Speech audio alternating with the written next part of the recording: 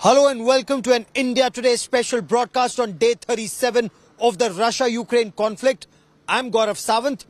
On day 37, we get you the latest from Kyiv to Kharkiv, from Mariupol to the conflict-hit areas in Ukraine. We'll also get you the latest on high-octane diplomacy with the US, UK, Russia and China all trying to woo India closer to their camp and India's insistence on an independent foreign policy.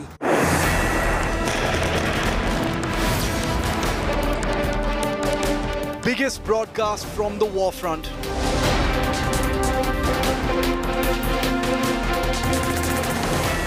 Live and uncompromising reports from Ukraine.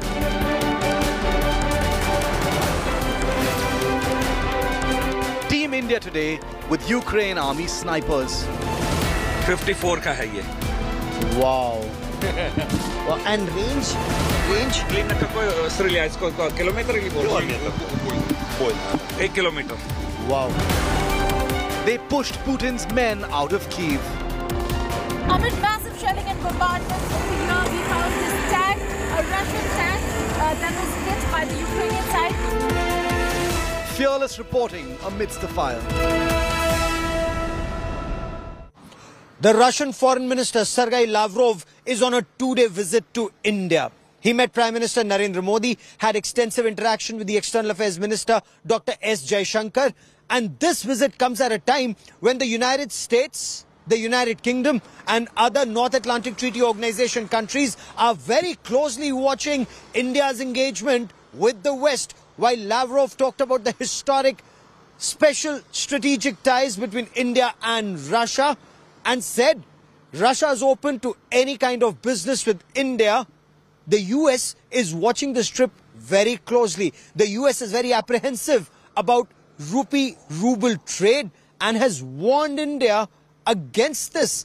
But the American language has been rather inconsiderate. We get you more on international diplomacy and India at the center of it for now. As the Ukraine war rumbles destructively into its second month, one of Russia's oldest allies, India, has been a constant geopolitical spotlight.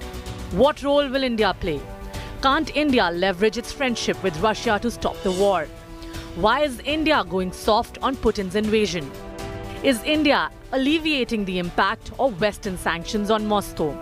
Has India aligned itself in a deeply polarized world since Putin's tanks rolled into Ukraine?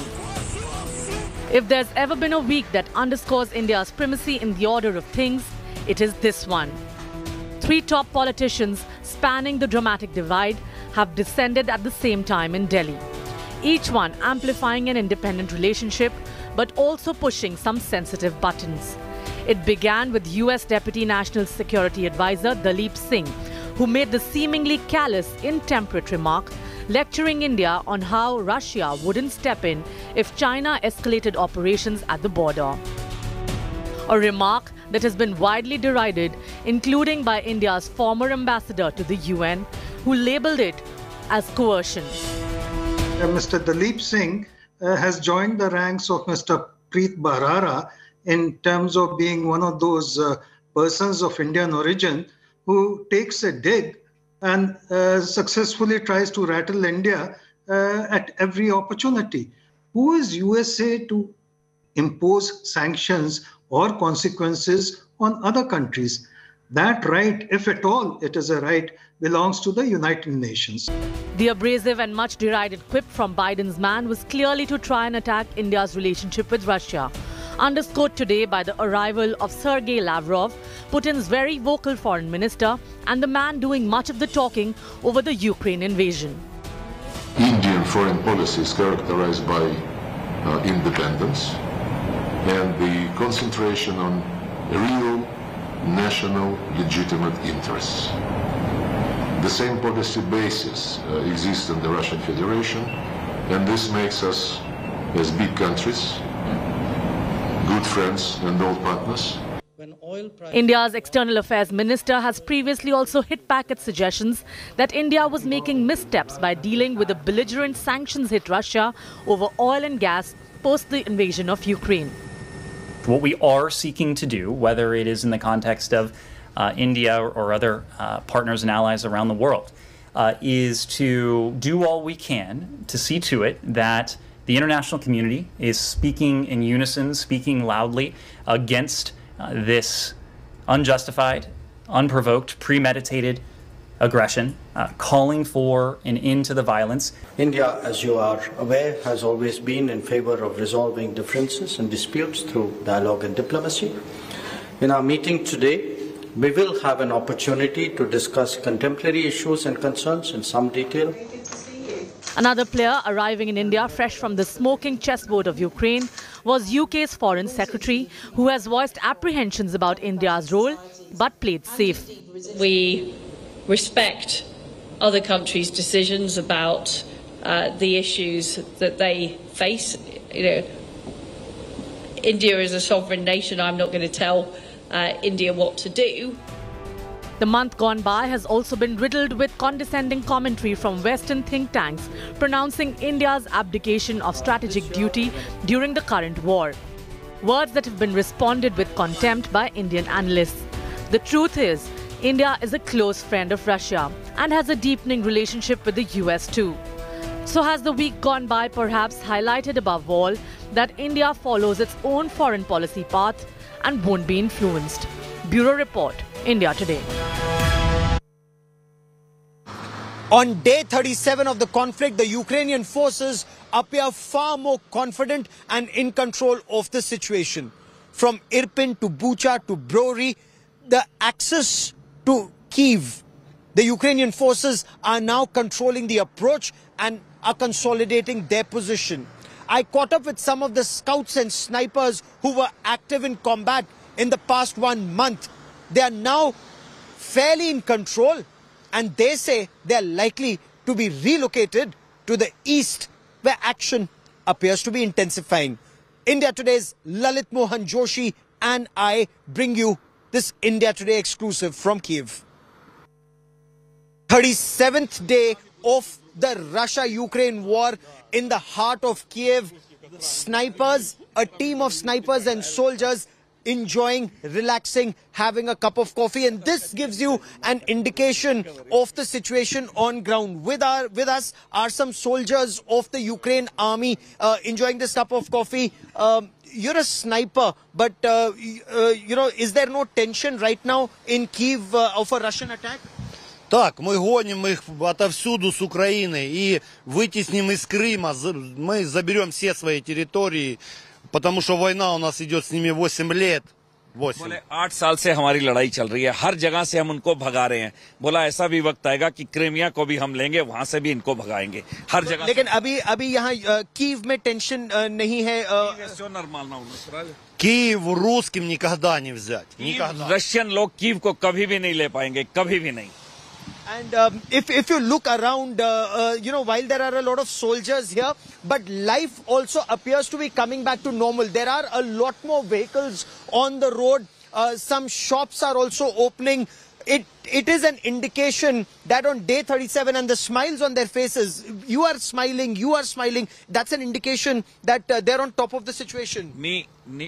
Потому что все любят, мы не боимся, правильно, да? Так, мы не боимся, наши военные украинские спалили им тысячи танков, машин. जलाए हैं, इनकी गाड़ियां जला दी हैं, Bether जो होती हैं, और इनके सारे लोगों को यहाँ से भगा दी गया. हम बिल्कुल नहीं डरते हैं. फौज हमारी बहुत बड़ी और बहुत बढ़िया फौज है. हर आदमी लड़ने को तैयार है. And you're a sniper, 7.62, the range is 1 kilometer. Выполняем любые задачи, мы все мобильные, мы не только снайпера, а мы мобильные ребята, можем... सिर्फ हम स्नाइपर्स नहीं हैं, हम बिल्कुल पेट्रोलिंग कर रहे हैं हर जगह पर.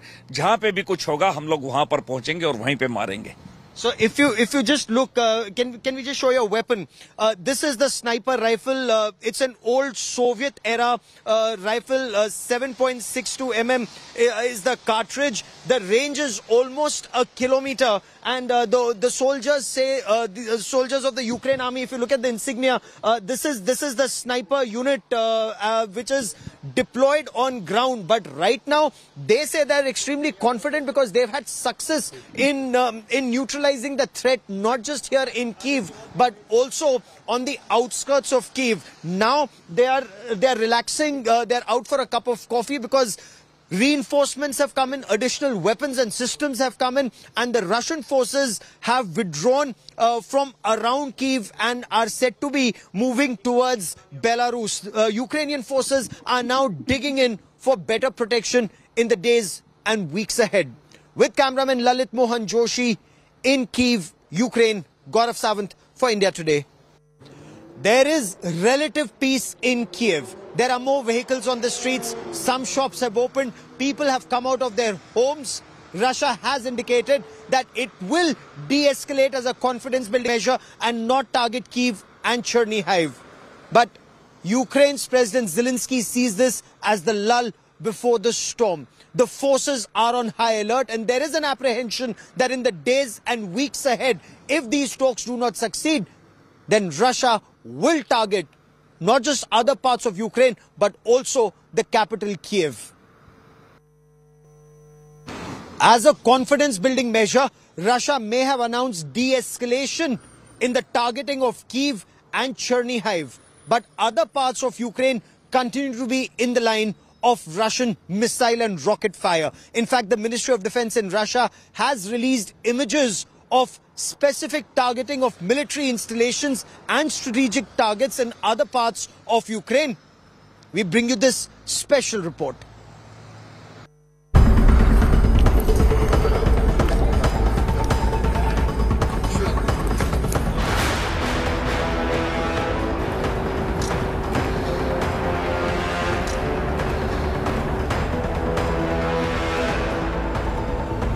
Identify, track, demolish.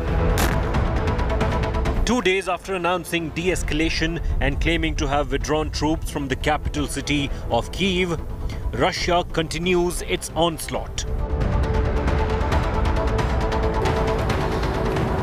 The 4 videos released by the Russian Ministry of Defense reveal the ferocity of the assault on Ukrainian forces.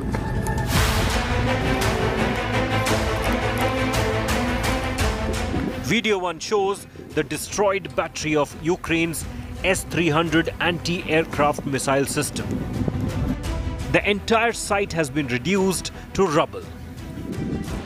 No signs of human life. Only war machines destroyed by Moscow. S-300 is a long-range surface-to-air missile system. It was said to be a game changer in Ukraine, but the footage paints a different picture.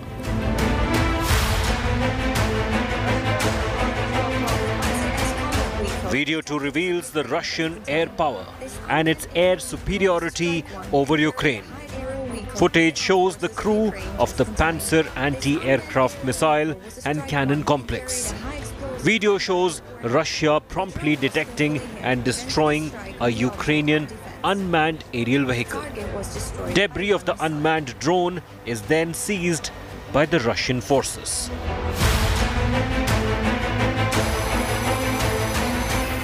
The third video shows a special military operation conducted by the Russian armed forces. Moscow is repeatedly striking the military infrastructure and equipment of Ukraine.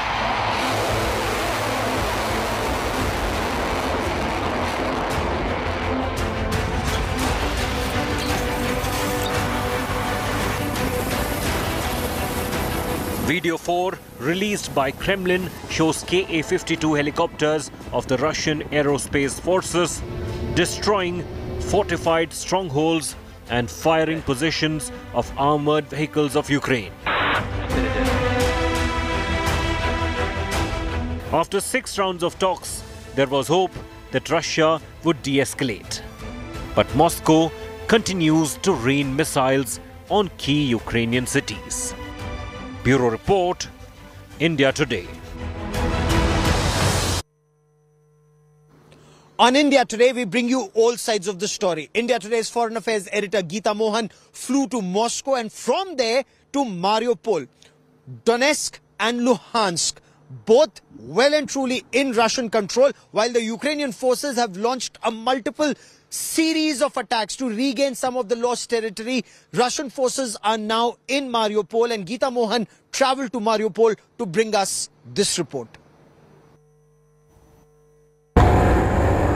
We are on our way to Mariupol again because there's fresh development.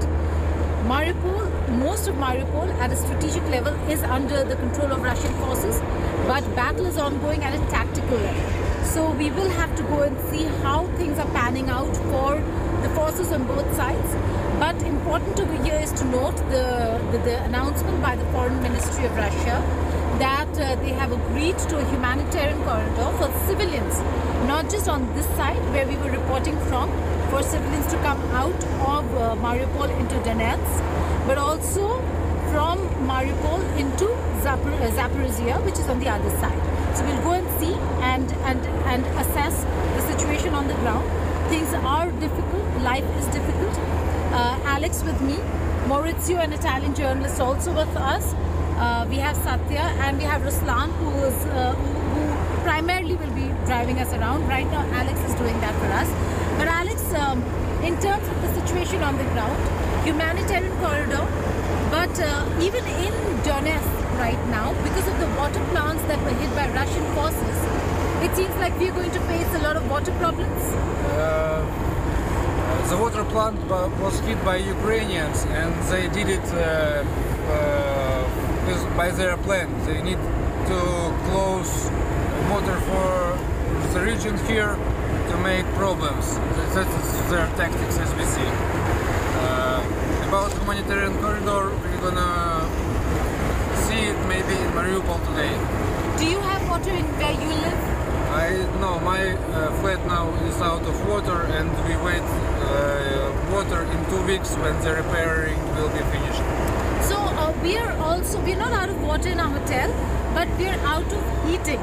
So for people like us who come from India, it is cold. But the heating, like Alex says, was announced earlier because in this part of the world, they normally stop heating the places by April, by March, April. So middle of April. Mid-April, but this time they'd already announced because of the situation that they're going to stop heating a little earlier. That's in the first week of April, which is why most probably the heating is stopped. But if water plants are affected, all the heating, even if you have gas, all the heating happens with water in the homes, in hotels. And that's why if water plants are affected, even if they wanted to give us heating, they really cannot. So that's a problem that we're facing now. Let me now get you the latest from the Chernobyl nuclear power plant. Ukrainian forces claim that the Russian forces that had occupied the Chernobyl nuclear power plant have now vacated the area. There are reports that seem to suggest that some of the Russian soldiers who were in control of Chernobyl were impacted adversely by high degree of radiation from the contaminated site. Some soldiers were unwell. They were rushed out in an ambulance, and there could be an adverse impact on others who took them to Belarus. While the veracity of this report hasn't been independently verified, we bring you more details as given by the Ukrainian forces. Is this the lull before the storm in Kiev? There are no air raid sirens, no aircraft, no incoming missiles. But the apprehension is if peace talks do not succeed, then the worst is yet to come. We will continue to track developments on the story very closely, but that is all I have for you on this special broadcast. Many thanks for watching.